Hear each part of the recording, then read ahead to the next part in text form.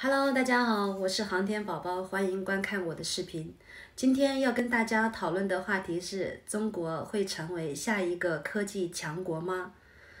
先来说说我的结论，我认为中国很难成为下一个科技强国。来听听我的观点。首先，科技需要不断的创新，需要以人性和思想的解放为基础。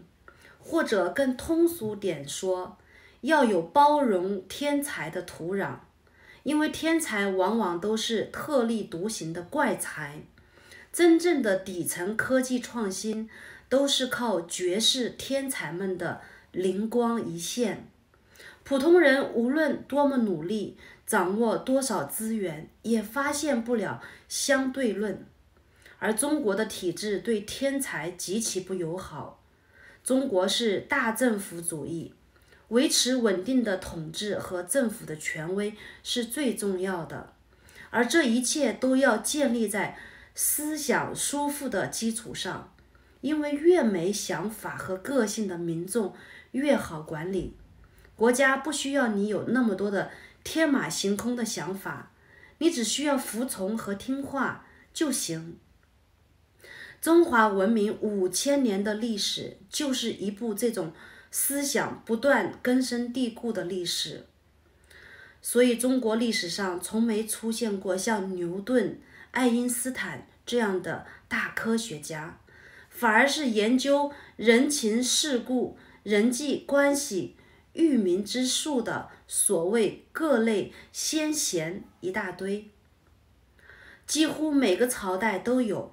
这样的体制对于普通人是否友好，可能要分情况讨论，但是对于绝世天才极其不友好。不要去看一些乱七八糟的媒体报道中国每年申请了多少专利之类的东西。如果你再深究一下，会发现这些所谓的专利创新基本都停留在锦上添花的阶段。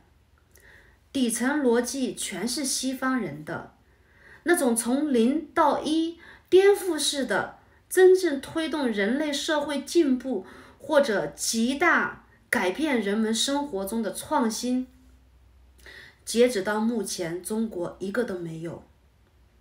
我也为了防止大家跟我抬杠，我补充一下，我说的是现代科技的重大创新或突破，你别给我拿4大发明举例。